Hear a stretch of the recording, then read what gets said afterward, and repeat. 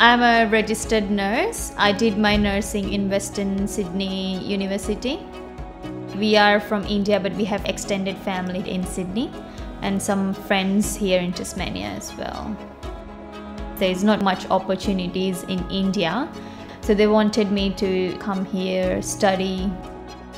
We moved to Tasmania like 2 years back, and we wanted to explore more cities, so we came here. Then I started working at Regis as a registered nurse. We are fully covered by nature, mountains. We like the quietness. We don't have much traffic here, and it's nice and peaceful, so I really like Tasmania. A lot of people are moving, migrating to Tasmania, so community is growing, a lot of new places are opening up. So their main goal is to achieve permanent residency, and Migration Tasmania is helping a lot for permanent residency. People are here very nice, they are very supportive here, they are kind, and that's what I find in Tasmania.